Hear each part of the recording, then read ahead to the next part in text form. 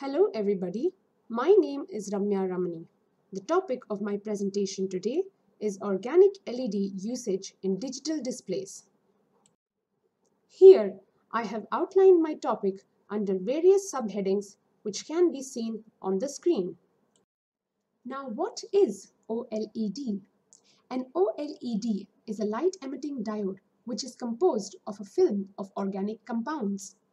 A few applications of the OLED are that they can be used in wristbands, tablets, desktop, monitors, TVs, data projectors, and many other devices.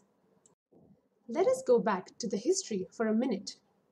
We know that the heavy cathode ray tubes were gradually displaced by the liquid crystal displays LCDs, which became the dominant technology. LCD, though, was non-emissive and required a backlight unit, which not only increased the panel thickness but also limited its flexibility and form factor. A huge breakthrough was made by Ching Van Tang and Steve Van Slyke from Kodak in 1987. They reported the low voltage and efficient organic LEDs from PN heterostructure devices. Little did they know what a profound impact their breakthrough discovery proved to be in the field of digital displays. After 30 years of intensive material and device development and heavy investment in advanced manufacturing technologies, organic light-emitting diodes have grown rapidly, enabling most forms of digital displays such as foldable smartphones and rollable TVs. The device structure of an organic LED consists of a thin organic material film which is sandwiched between two electrodes. The electroluminescence performance is generally very similar for the two classes of materials, that is the SM organic LED and the polymers LED. And the main difference, though, is in the deposition process of the thin organic film. Here we can see the organic LED diagram. The anode is transparent and is usually made of indium tin oxide, while the cathode is reflective and is made of metal. The thickness of the organic layer is very thin and can range anywhere in between 100 and 150 nanometers.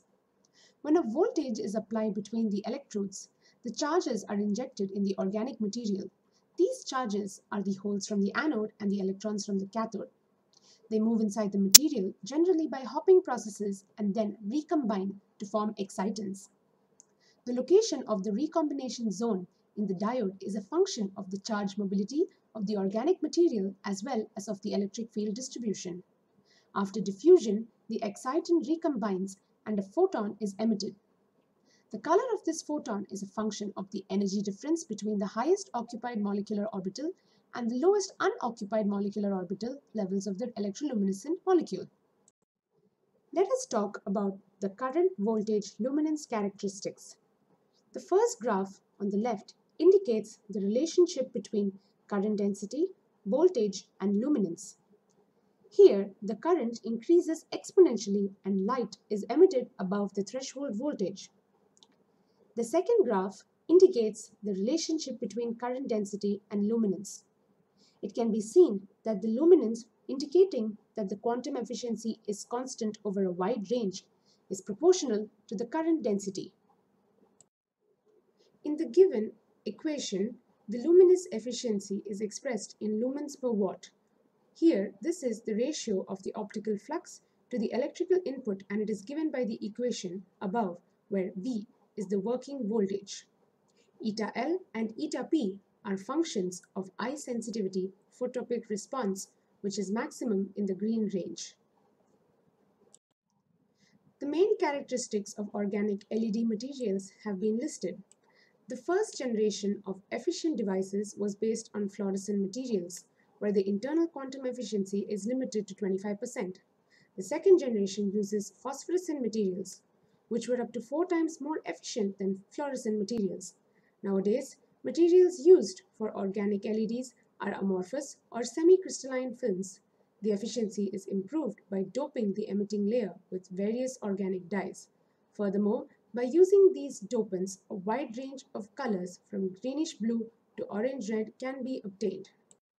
The lifetime of a device is usually defined as the mean time to half brightness. Most prototypes developed so far have a lifetime of 6,000 to 8,000 hours at room temperature, which is low for applications such as television or computer displays. In the three distinct degradation mechanisms, the first two can be solved by means of adequate control over the device fabrication conditions.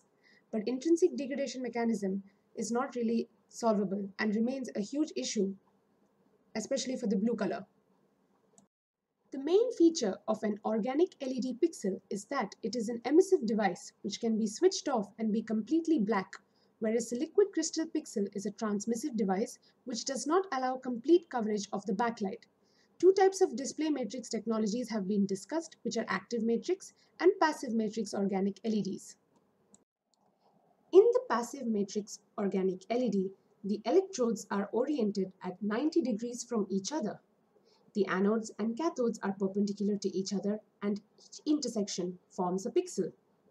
A period of T by N is used as the addressing method for such displays, where T stands for the frame time and N for the number of lines of the display. The disadvantages of this method are that it has a high power consumption due to varying with the square of the voltage. It also has huge resistive losses in the columns, and damage of the pixels occurs because of the high current. The active matrix organic LED makes use of thin film transistor arrays and storage capacitors to address each pixel. A thin film transistor, TFT, is a special kind of field effect transistor which is made by depositing thin films of a semiconductor active layer. The capacitor used here is aimed at retaining the information during a frame period. The active material, LCD or organic LED, is then placed on top of this active matrix circuitry, and the counter electrode, which is not patterned, acts as the ground electrode. The deposition of the organic materials onto the substrate to obtain red, green, and blue pixels is a major challenge faced by the industry. Accurate positioning and uniformity of the deposition are a must. Small molecules are currently deposited by evaporation through a shadow mask, and polymers are mostly dispensed by inkjet printing. In the evaporation and shadow masking technique, we place the small molecule materials inside crucibles which are heated to 100 to 500 degrees Celsius in vacuum and induce the evaporation of the organic powder. A thin shadow mask of about 20 to 100 micrometers thickness is placed above the crucible and the substrate is set on top of it. This mask bears holes for 1/3 of the pixels. Once the stack of layers of one color is deposited, it is shifted by 1 pixel to deposit the next set of pixels. Cost-wise, the maintained vacuum in the chambers and the poor deposition efficiency of the point sources are the main drawbacks, but it has still been successfully used in commercial applications.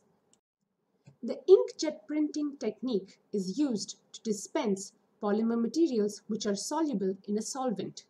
The solution is dispensed onto the substrate through inkjet nozzles.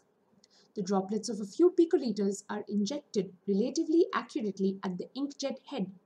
Once deposited, the droplets are dried, the solvent is evaporated, and the film is formed. There is, though, a difficulty in obtaining a uniform filling of the pixel after drying. Epson and Cambridge Display Technology have been developing inkjet printing techniques for organic LEDs since 1996. In the color generation, patterning the pixels but also having them constantly emitting light in a given ratio corresponding to a satisfactory white color proves to be quite a challenge. Three methods have been observed for this color generation. In the red, green, and blue individual pixels method, we can see that there is a shorter lifetime of the blue emitting materials and there are difficulties in depositing individual pixels. However, the devices exhibit good optical performances since the light emitted is directly seen. The blue emitter and collector converters, which is in figure B, is a simpler approach since only one color of luminescent material is required. Blue emitting structure is deposited first over the substrate and a red and green color converter film is then positioned onto the display. No shadow mask is required, but it has a limited lifetime. In figure C, that is the white emitter and color filters, we can see that the emissive layers are deposited over the whole area of the display without any need to be patterned. Two or more luminescent materials are used to create white light, which is then turned into red, green, and blue with the help of a color filter film. A fourth arrangement was invented at Princeton University. This is the stacked organic LED or SOLED, in which each pixel contains red, green, and blue emitters separated by transparent contacts. The advantage of the SOLED is a significant improvement in resolution, but it still suffers from brightness reduction. The next two slides list out the advantages and disadvantages of the organic LED, which are self-explanatory.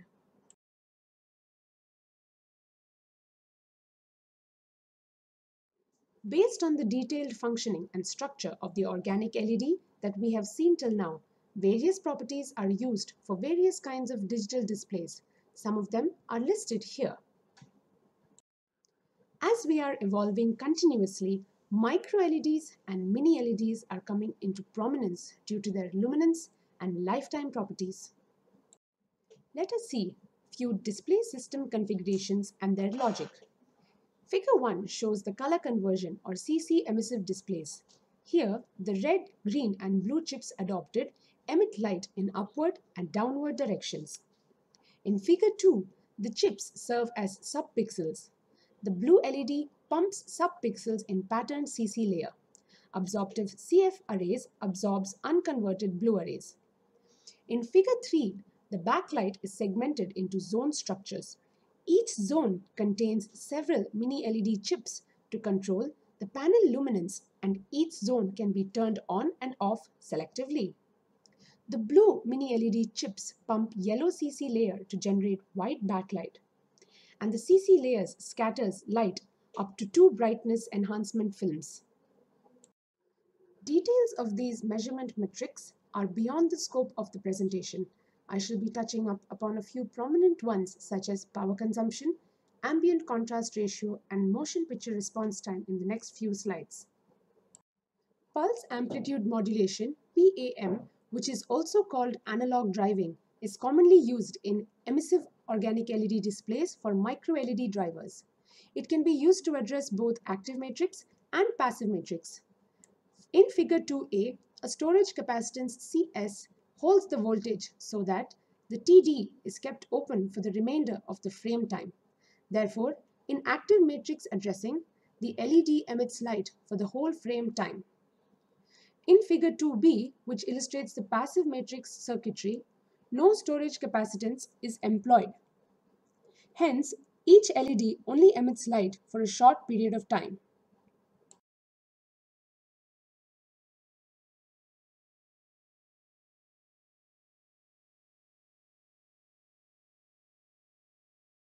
Contrast ratio (CR) is a key display metric to achieve supreme image quality to enable high dynamic range HDR. It is generally perceived that organic LEDs show much better performance than LCDs in terms of contrast ratio.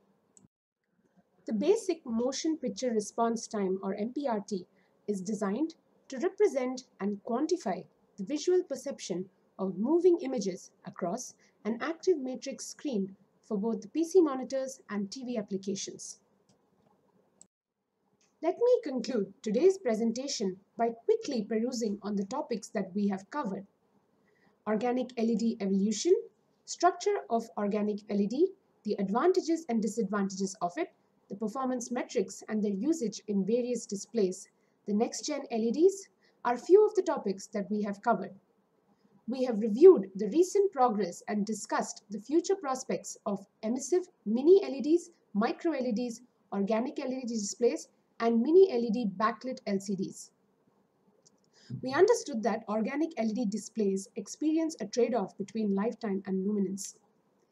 This is the reason that in the upcoming years, mini LEDs and micro LEDs are going to be used in almost all kinds of digital displays available today, and this is quickly moving towards the central stage. These are few of the references that I have used in my presentation today.